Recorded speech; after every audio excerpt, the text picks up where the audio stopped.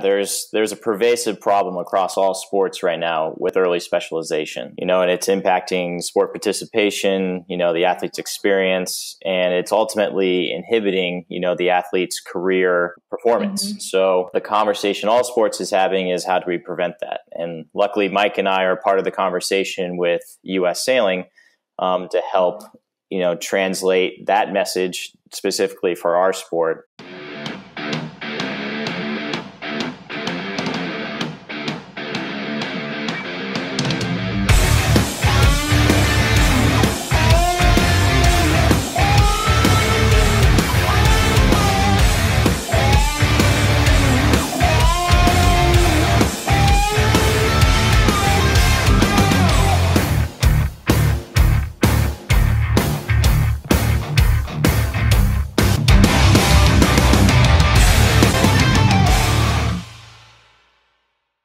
Welcome back to Powering Performance, brought to you by Bridge Athletic. I'm your host, Maya Monell, and today I'm so excited to be here with two coaches revolutionizing the professional sailing space. Fred Strammer, Mike Kuschner, welcome to the show. Thank you so much for joining me today. Thank you, Maya. Yeah. All right, guys, I typically like to start things off here by really just allowing the audience to hear a brief about yourselves, your backgrounds, how you two met in the first place, and a little bit about what you're doing, and we'll get into the ins and outs of that later in the show. Sounds great. Yeah. Well, Mike and I have been involved with sailing our whole lives, and we met while we were Olympic campaigning, and we teamed up a bit for the 2016 Olympic trials, sailing the men's 49er. And it was upon retiring from Olympic sailing that we were looking back at our experiences, and we wanted to basically take what we had learned and have all those experiences and build something that could help make the next generation of athletes better. So, sailing's a unique sport in that we don't have a conventional athlete development pathway. The sailing development pathway is unique in that there's no physical, nutritional, or cognitive education throughout the athlete's tenure. So the athlete kind of has to there's some really good coaches that the athlete will be exposed to, and they learn some of those skills along the way, or they almost have to go seek those skills from outside resources or from playing with other sports. So, Mike and I, looking back at our experiences, we said, there were a lot of non-sailing skills that we wish we had developed and were better at that would have probably made a difference in how we campaigned for the Olympics. And so we developed sailing performance training. Mike had been working on this idea, developing kind of like the curriculum and how this could work from a strength and conditioning perspective. And, I've been thinking about how this could happen from a business standpoint. And we teamed up a year or two after our Olympic experience together and founded this company. So we're completely remote. We have a team of strength and conditioning, nutrition, and soon psychology coaches. And the goal is to provide access to all these experts in a very sailing specific way, which is unique because not very many people are familiar with our sport. Yeah, absolutely. Fred, thanks for the intro. Mike, do you have anything to add? I feel like Fred kind of gave the rundown there. Really looking forward to kind of diving into some of those topics. Absolutely. Yeah, no, looking back at our career, we have the special opportunity that we're able to both be the athletes in our career and the coaches. And I think that transition from athlete to coach has been a very rewarding experience for both of us. And, as a result, that really allowed us to see the athlete really where they are and what their process is, and kind of have a different level of understanding of how to help them through their career at all the stages. And, it's our goal at Sailing Performance Training to really, build that pathway for the athlete. So, we're excited. It's a new world for us to be in on the coaching realm, and on a business realm as well. And, we're really enjoying that process as we learn more and more.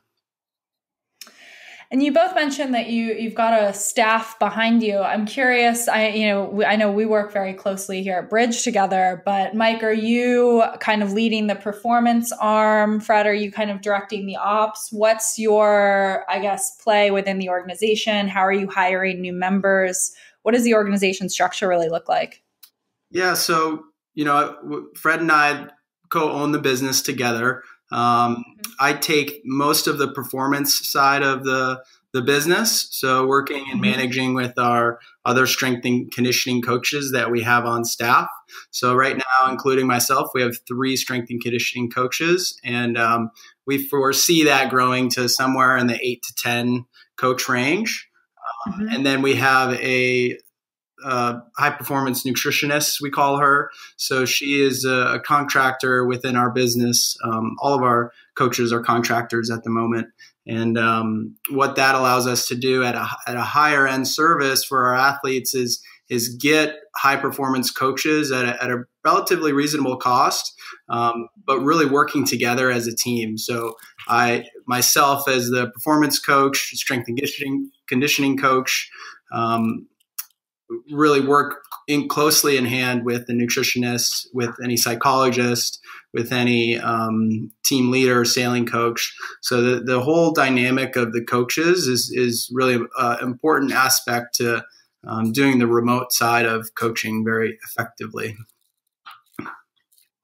Yeah, absolutely. I think it's interesting, and I'm definitely looking forward to diving into the psychological component. Right. I hadn't realized that you all were about to dive into that realm as well, but there's certainly a lot to be said that both at the youth level and the pro level, at which I know you're both working with those different types of athletes. And that's what I want to turn to now, talking a bit more about, the variety of athletes that you train, or, are you focused on one particular space? Will you take a novice, say myself, as well as the pro Olympic space? Yeah, absolutely. So as an Olympic campaigner ourselves, really the first athletes that we had as a company, I was basically helping my other teammates and other sailors within the Olympic realm that were in the same circuit that we were, traveling with them, more hands-on approach of helping them on a one-to-one basis. And then from that, it started to grow into, different national governing bodies around the world. Some athletes expressed interest at that Olympic scene. So we really started at the elite level of coaching athletes. And then from there, we've recognized, some of the deficiencies that have been coming up that are quite frequent at the Olympic level.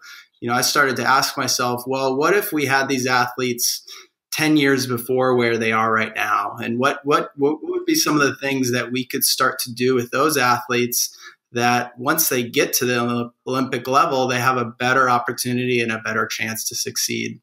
So that brought us into more of the youth coaching, and we're working with the Olympic development team for sailing and helping them kind of raise that next generation of high performance racing sailing athletes. And then from there, we're working with, all the way down to just the U.S. sailing youth programs around the nation, and really helping to create a curriculum and education that will enhance their physical literacy and enhance their chance to be able to do sport however they wish to do it when they grow up.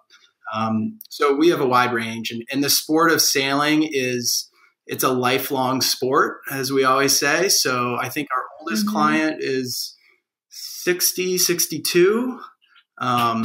So we have a wide range, anywhere from 12 to into your 60s. And for us, it's how can we help each individual athlete succeed and be fulfilled at what they're doing for their career, whether it's sailing or sailing is just a hobby.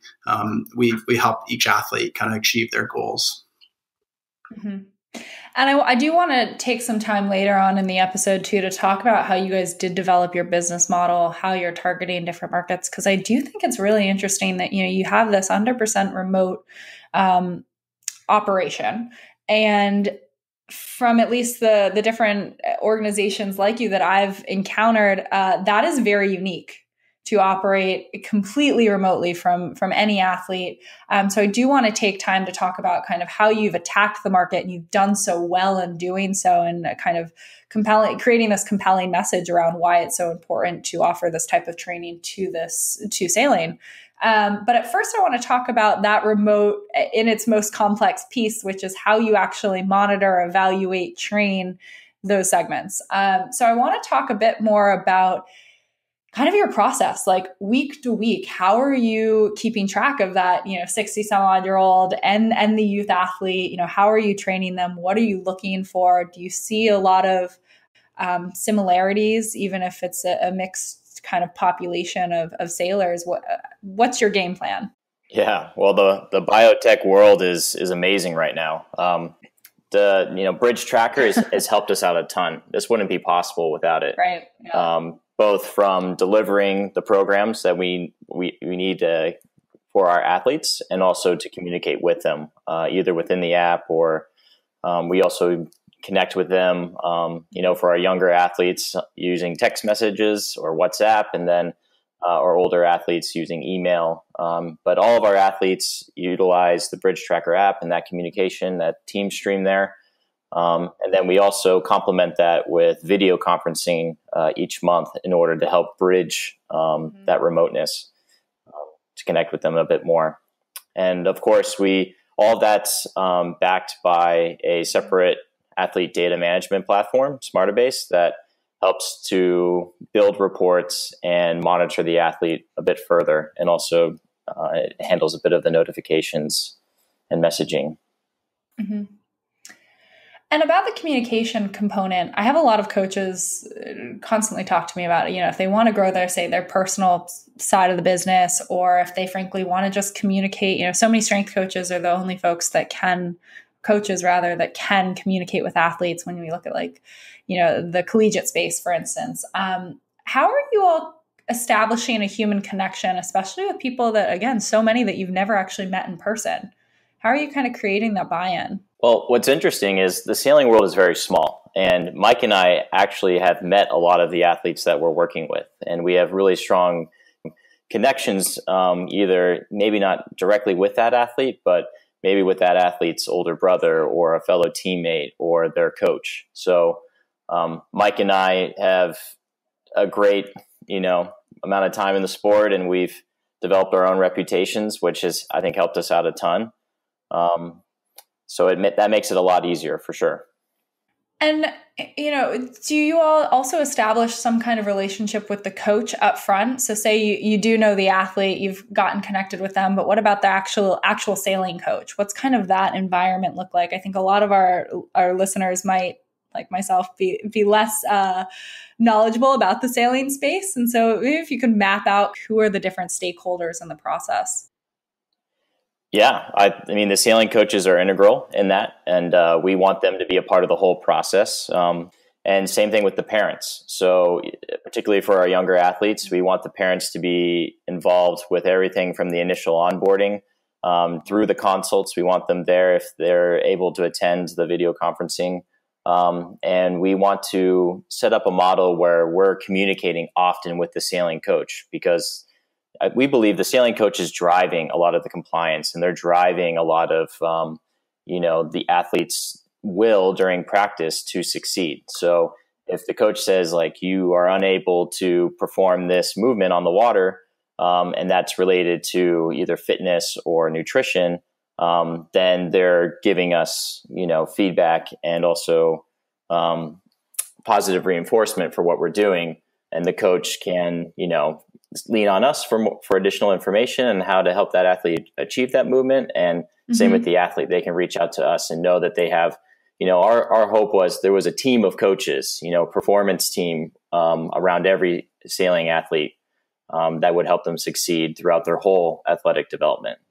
Mm-hmm. And from a remote side as well, for coaching, the athlete coach relationship is tremendously important, and not having that tactile ability to either help cue in movements, as well as kind of the eye-to-eye communication, or basically just have that sense about the athlete of what they're going through, what their process is, what they're struggling with.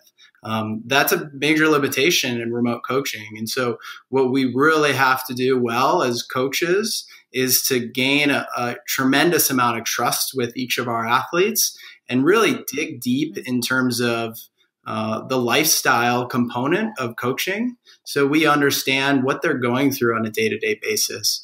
We can't tell if they're tired. We can't tell if they're fatigued just by looking at them. So we have to use data, so biometrics that we track on a daily basis to understand if they've slept well, how long, what their hydration status is, kind of an overall athlete readiness score that we can put on them to just make sure that we're continuing to monitor what they're doing and how they're performing, whether they're adapting to the program or not.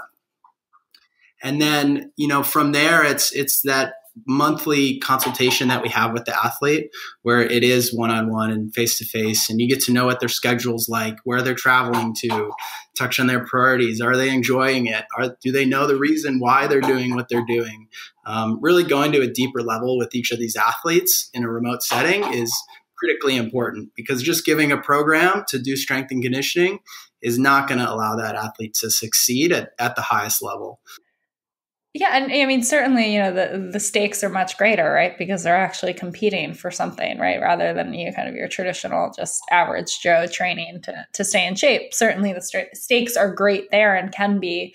But, I think in terms of accountability, we often talk about accountability, especially within a remote model, and how you all, you have those monthly meetings, how you all keep everybody honest. And I wonder if you even have that challenge, because you are dealing with athletes with a great purpose, right? With a goal set in mind from the beginning. Do you often have to have the conversation because they come to you of why this kind of training is important?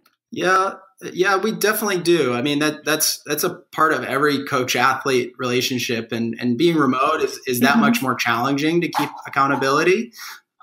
What we've found foremost to be the foremost helpful is a high performance plan that we create. So by getting the athlete's schedule, whether it's 12 months ahead of time, 18 months, 24 months, maybe their Olympic career is 2028 in Los Angeles, right? That's a big one for us in the United States.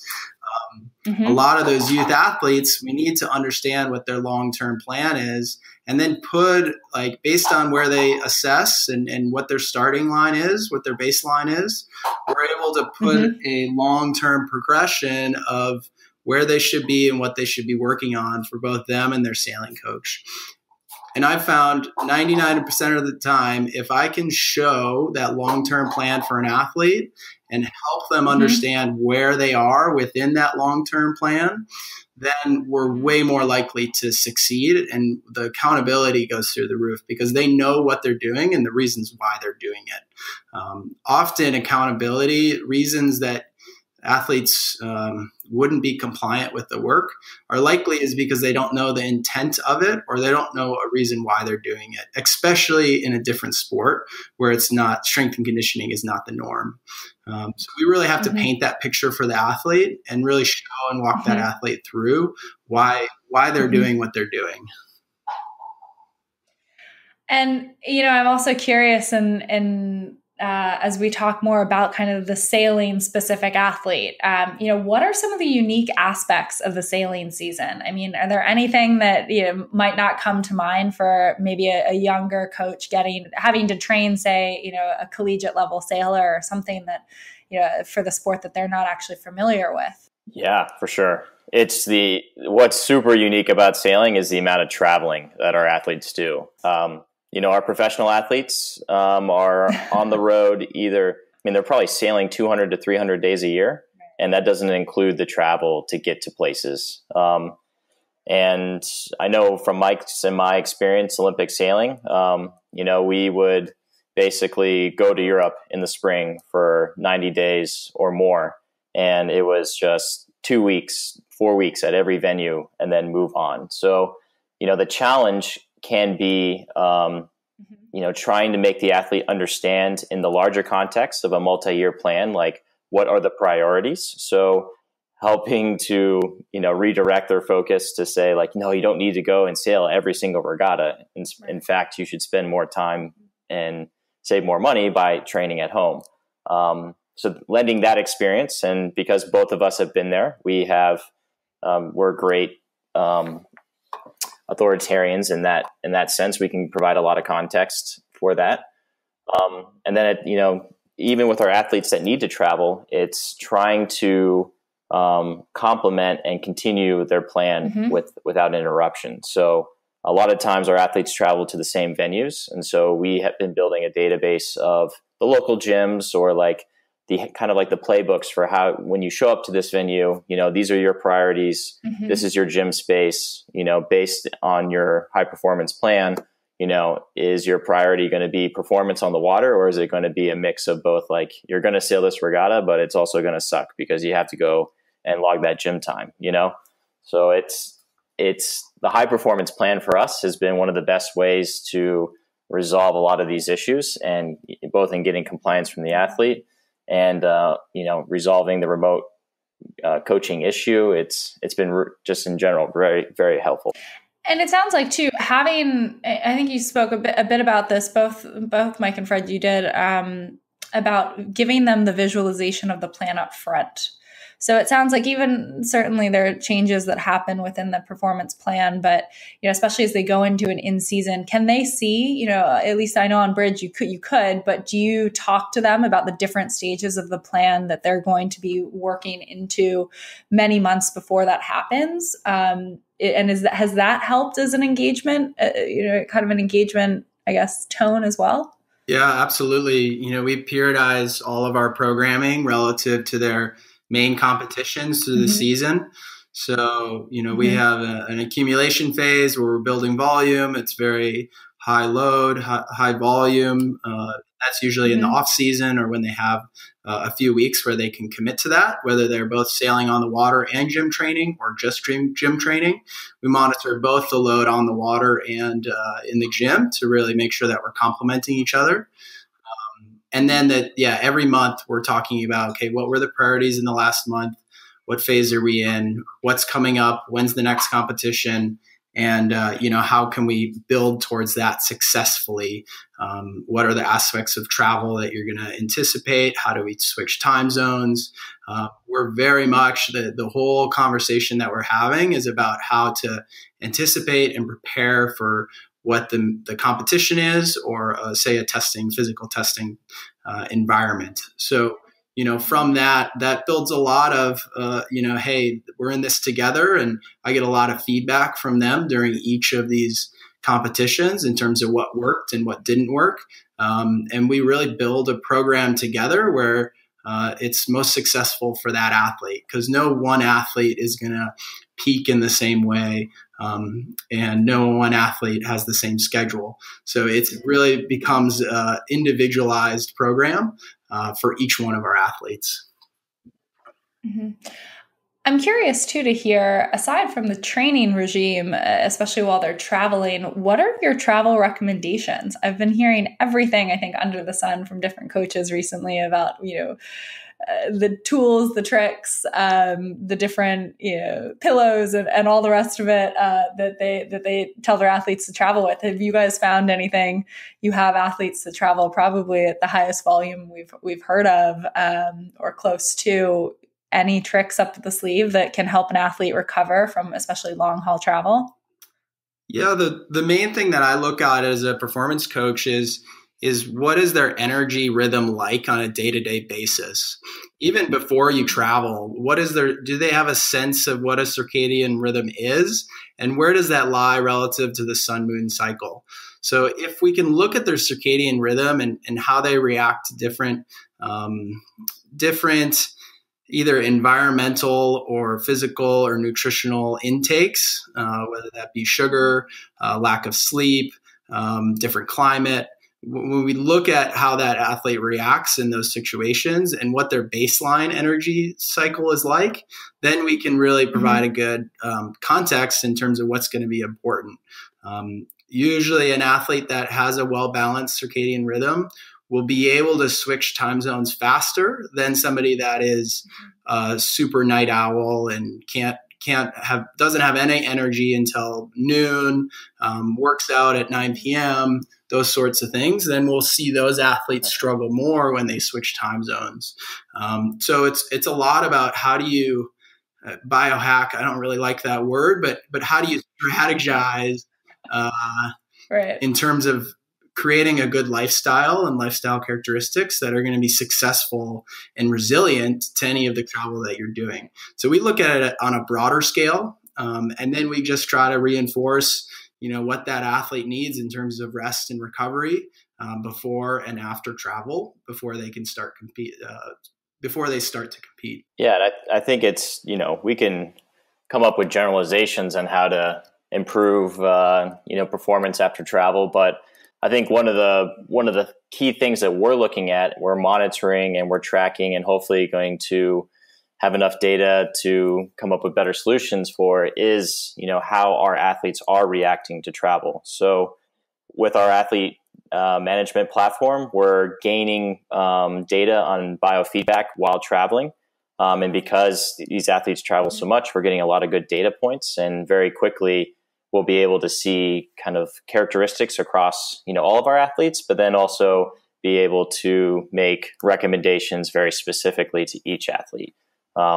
And I think that's the key there, because no two athletes are exactly the same. And, just to say, drink water or, make sure you stretch in between flights may not be enough. Maybe it's more cognitive, or maybe it's like the Delta cookies that they're having on the flight, or the couple of, drinks. It's, it's quite unique. Mm-hmm.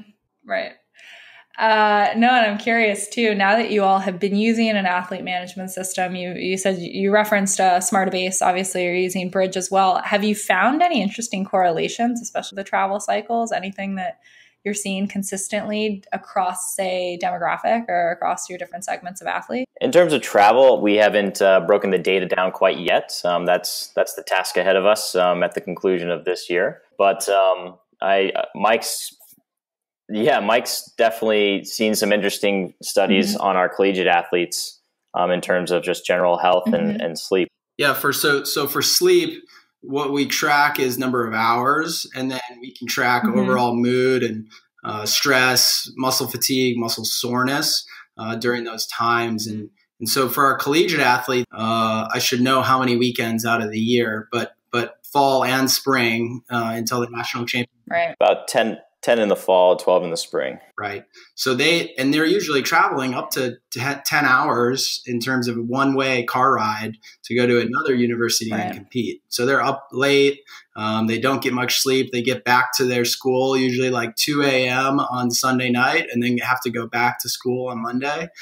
So that whole system is pretty demanding. And when we look at that, since it's consistent every weekend for many weekends, I've run a study that just shows sleep as well as body weight, and then overall systemic stress to the body, whether it be emotionally or physically. And what we find is that there's almost a cycle of body weight increase during the weekend days, as well as systemic inflammation increase during the weekend days, paired with lower sleep. And then during the week, they're able to recover back for the next event. So just in the aspect of lifestyle, travel, and management of travel, we're significantly lowering our athletes' potential during these college weekends, unless we can really find a good strategy for them in terms of how to maintain that. And like we said, that's both at a team level as well as a individual level for how each of those athletes will respond. But there's definitely correlations with lack of sleep, systemic stress, inflammation, gut irritation. All those certain aspects are very common, and we see them over trends of time with our athletes. And it's all about how do we manage those times best. And that's a lot of the conversation that we have. Well, and especially with student athletes, right? Because I mean, surely, yeah, they're in high stress situations or lack of sleep and all the rest of it from traveling to different regattas during the weekends, but they also have schoolwork during the week, which I can imagine is stressful. And even with your adult populations too, because it's not, I guess a pro sailor might not be working another job or whatnot, but I mean, during the week, stressors can obviously impact overall performance. And if you get enough of those weeks that build on top of each other, um, I'm curious too, and maybe that leads me into mitigating for injury in that realm. And I know everybody doesn't really like to talk about that, but what are the kinds of deficiencies that you see in a sailor? That might lead us into the youth development conversation as well. But how are you guys, mitigating for injury again as a remote model, but also in a very unique sport? I could start that out. So, since we worked with, and we still work with the U.S. Olympic team, the sailing team, at the highest level, they're ranging anywhere from 22 to 35 in age. Kind of age is around that 30 to 35 in terms of Olympic medals. But working with that population, what I've seen is that, at least in the sport of sailing, the sport requires very anterior dominant muscles to be in overdrive. So that's the front of our body, the quads, the shins, the hip flexors, the psoas, the pecs, the biceps. All of those areas take a lot of demand in the sports specific aspect. And what we see is that there's an imbalance in terms of muscle use and overcompensation within that anterior side. So what we've done, and we assess all of our athletes to understand if they have a good baseline or not. And what we see is that the athletes that I have at the Olympic level, if they were taught at a younger age some physical literacy skills and balance out their posterior chain to the anterior chain, we're able to mitigate a lot of those injury risks. So it's a conversation of sport specialization and early specialization in the sport that we're trying to mitigate. Yeah, Mike and I had the pleasure of going out to Colorado Springs a couple of weeks ago to attend a U.S. Olympic Committee meeting of all sports, where, there's a pervasive problem across all sports right now with early specialization. So, and it's impacting sport participation, the athlete's experience, and it's ultimately inhibiting, the athlete's career performance. So, the conversation all sports is having is how do we prevent that? And luckily, Mike and I are part of the conversation with U.S. Sailing to help,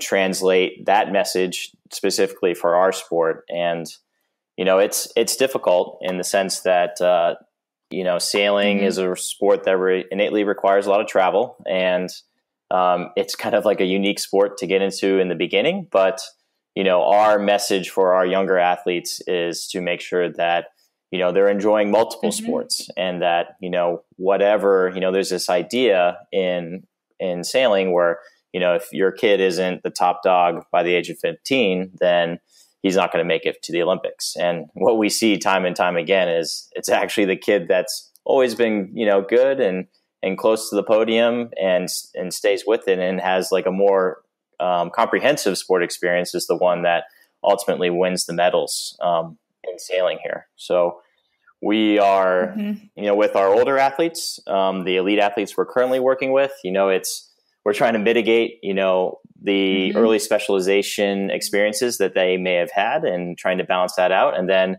with our younger athletes, it's really driving home the message of, we need to make sure that you have all these other non-sailing skills developed so that your goal 10 years from now can be achieved. And it's great to hear that you all are encouraging, especially the youth athletes, to play other sports. I was a tennis player. We always talked about the most durable being the best long-term on the court, right? So the athlete that had the broadest range of athleticism can actually perform at the highest level of a particular sport, down the line. So I'm curious to also hear how that's played into the training regime of younger athletes, how you're focused on, one particular sport. But if you have a youth athlete, they're at the maybe high school or pre-high school level, how are you working around the other developmental kind of techniques and training that they're doing, say in soccer practice or in tennis, or, are they also participating in other kind of club, maybe sports, at that young age?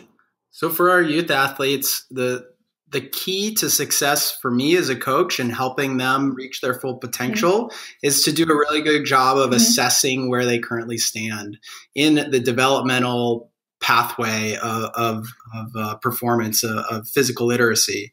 So looking at a 14-year-old male versus a 14-year-old female, they may be at very different developmental ages or stages of growth from each other, just based on sex, based on hormones, based on what previous sports they played, how they've developed, those certain aspects. So that the adolescence age where we're really growing as a human and lots are changing, that's a really important time to assess and continue to assess on. We test on a quarterly basis to understand where their strengths and weaknesses are and where are the imbalances in terms of developmental athlete development. And from that, we can really do a good job of saying, hey, you're lacking some overall speed and agility. Your suppleness is not very good. And that's something that you really should have learned 2 years ago. So we're going to put a big focus on it. Through this next phase so that you can catch up to where you should be overall as a balanced athlete. And we can continue to track that. We have standards for different age groups and developmental ages that we expect each of our athletes to reach as they grow as an athlete. So the assessment's a huge process towards that. I have high school athletes that I help determine which sports they should play.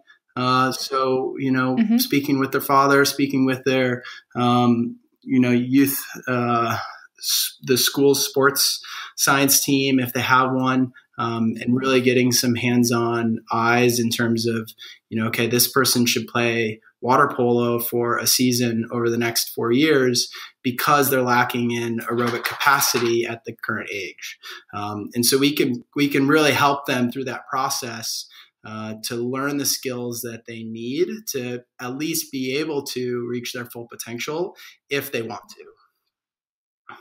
Yeah. And that's how cool is that your prescription, Mike's prescription is for him to go play another sport. That's more fun than potentially going to the gym to work out. And you know what? That's unique too, right? Because there's so many of these sports where you do have to completely devote yourself at 8-10 years old, right?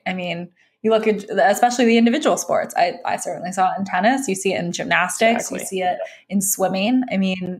There's so many parents, coaches, et cetera, out there that drill those into the kids early, and then they die out, right? They lose interest at 18, and that's not great. And I'm curious too. Have you ever struggled with maybe parent buy-in, or how you're trying to train the kid and be the kid's advocate while dealing with kind of other stakeholder needs, I guess, or wants? Sure. Well, yes. The answer to that is yes. I think it's we're coming up on our 1-year anniversary. Mike and I, we have a huge presence in the sport, and we know a lot of the athletes, and we've been communicating our business for some time, both with athletes, parents, and coaches. And it's, sometimes it takes 6 months to 12 months for those athletes to kind of come around to the idea of,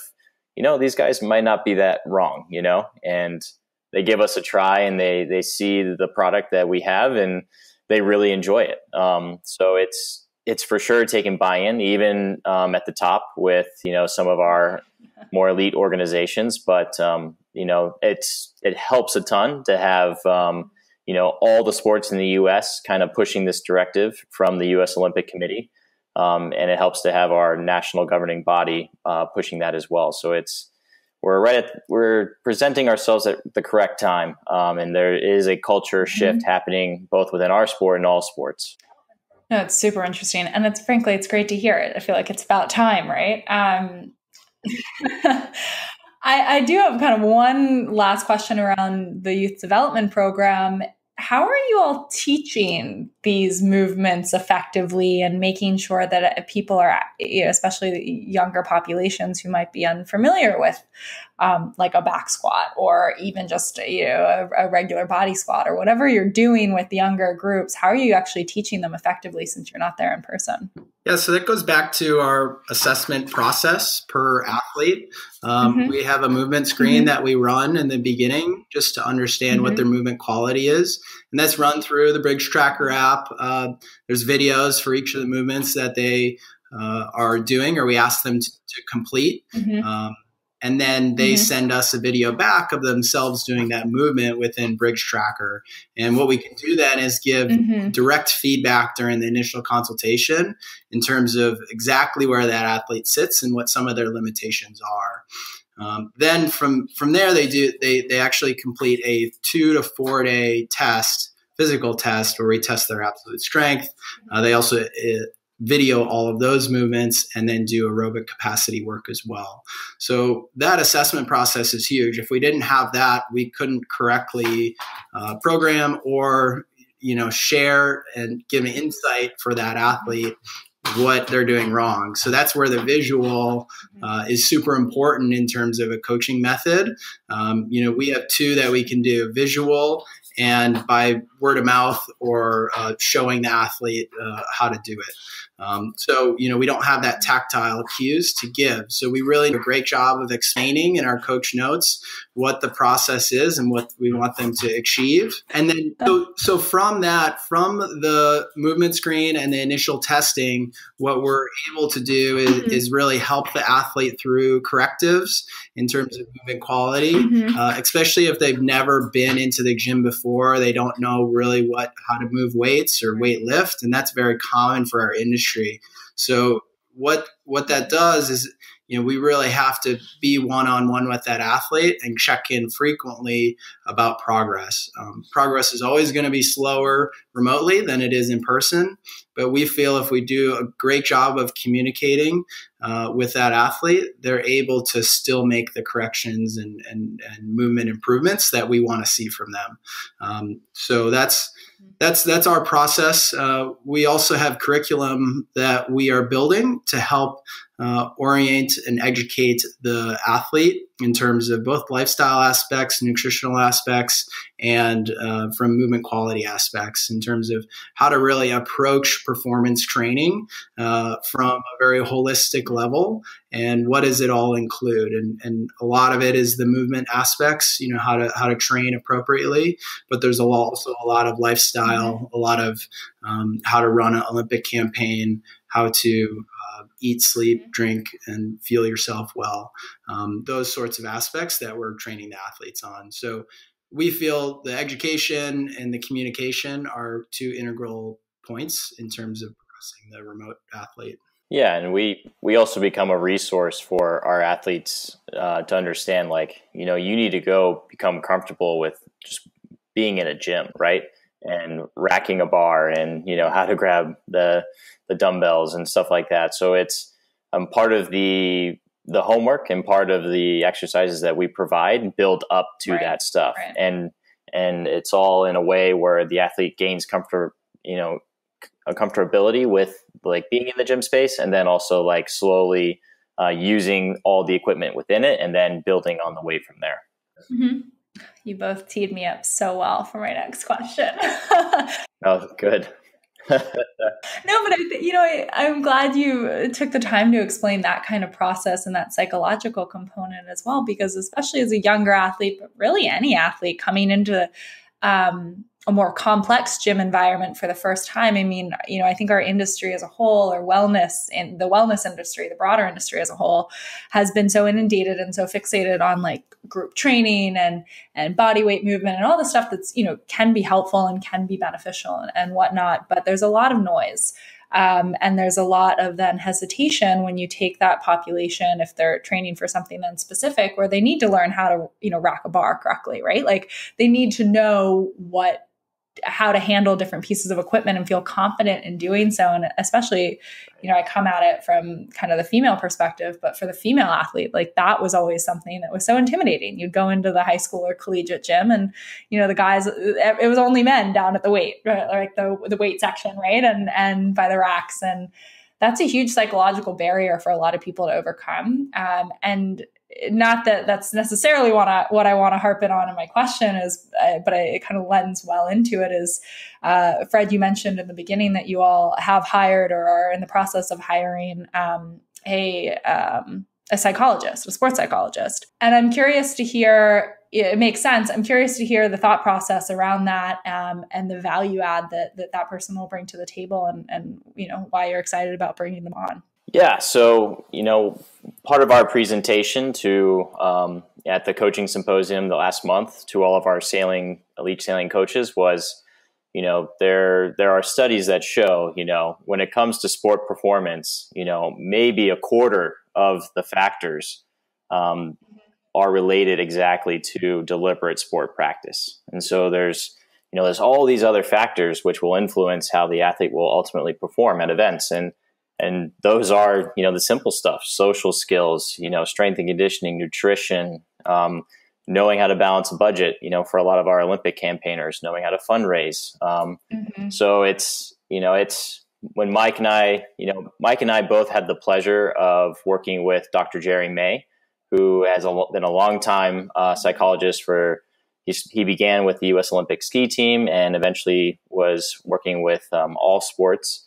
And we could see the value in not only having just a psychologist to kind of like give you feedback on situations, just interactions. I mean, half of what most of the athletes would talk about were how to interact with coaches and other athletes, and how to set expectations and manage, stress. So, I know I have a psychology background. And I know that's one thing that really made me want to study that in college was, I had all these questions about how to be a stronger person cognitively. And I think that's a tool that all of our athletes would love to have. So what we want is, what we always want to provide for our athletes is access to information and access to expert coaches, particularly within the sailing realm that know the sailing world, because it's also really frustrating for our athletes to have to seek out experts in other fields that have no clue about the specificity of sailing. So we want to offer that to them. And then we ultimately are going to build curriculum so that it's affordable for the athlete to take little mini courses on, progressive muscle relaxation or visualization. Right. So they have the awareness, they have some of the tools, and when they're ready and they need more program specificity, they have access to an expert that knows the sport that can lead them through that experience. Yeah. That's so cool. I'm so excited to see all that material come to light because I think, it's so important and it's something that still to this day, I don't think we focus as much as we should on. So good for you guys. That'll be great. All right. Well, last thing that I really want to cover here, and I'm really interested to hear just some more of your thoughts around growing and scaling your business. Like I said, we've got a lot of listeners that are thinking about scaling their own businesses or going remote or, kind of following this model that you all have seen such great success in, even, in your first year. Did you model your business after anyone? How did you come up with the idea? I mean, I know that you both wanted to tackle the space within sailing, but I'm curious to see how you kind of adapted what you wanted to do to the confines of the space and the reality of it. Yeah, for sure. I think sailing is a unique sport in that the challenges of the athlete mostly are geographic. We have athletes that will commute from New England to South Florida for a weekend of practice and then go back to school for the week and do that 3 times each month. So we want to make a system that's easy for them and that it's also affordable because they're spending a lot of money traveling for that practice. So I think the remote coaching space is it's well developed and there are a lot of really great tools out there. I see a lot of companies that are focusing only on strength and conditioning. And those coaches, those strength and conditioning coaches are trying to apply principles outside of their probably expertise, although they may be intuitively familiar with those topics. And for us, we just want to have, the best coaches that we can that are experts in their field we want to empower them to own their space in the sport of sailing, to become the experts in sailing. And if that leads to more sports, then hooray, but we are really focused on, having them understand the sport, learn it, and be those experts within it. That's good to hear. I'm also curious to hear if you've thought about growth and expansion at this rate. If you're thinking about maybe going into different sports at somewhere down the line, or where you all want to see the company develop from here. Yeah, I mean, I think we want to focus on sailing. It's always been our sport of passion, and I think if we can provide and build all of the tools and resources for our sailing market, then there's no reason that this couldn't be applied to other sports that have similar challenges. Just difficulty in aggregating enough athletes in one space to warrant a facility. It's like we may not be able to really tackle sports like baseball and football, where there's plenty of athletes all in one area and they can have those facilities, but maybe some of the smaller sports, they have these similar challenges, and this may be a way for them to reach out to those athletes. Right. Yeah. And as you mentioned before, the fact that we're now placing more of a positive emphasis on expanding the young athletes' realm of possibility within different sports at different seasons and whatnot, certainly could be something cool to get into, especially at the individual level where, it's skiing, swimming, tennis, like we've all mentioned. You don't have a lot of resources in not just strength and conditioning, but also broader performance space, psychology, nutrition, everything in between. So very, very much looking forward to seeing where you guys take it from here, and so excited to work with you into 2019. I do always like to close the episode with asking some more personal questions, more about, as your career develops, who you look to for guidance, whether it be each other or if you have role models within the space, and what you've really learned from that. So for me, I really look back to the great strength and conditioning coaches out there, whether it be Arnold Schwarzenegger or Charles Poliquin. My mentor was James Fitzgerald, who runs OPEX Fitness, which is kind of in this CrossFit realm of training. And, I also look to other sport-specific coaches out there. There's a ton of great strength and conditioning coaches that are in the same mindset, like we saw in Colorado Springs last week with the USOC meeting. Everybody's in this space and we're all learning it together. So, really, it's an exciting time to be in the industry. And we look at a ton of different coaches and opportunities to learn how to do this best. I mean, we're as equally as naive and humbled to kind of be in this space, because the growth of it is there's a ton of potential, and we're really excited for that. As the business grows, I find myself kind of looking more at manager roles and how different businesses work.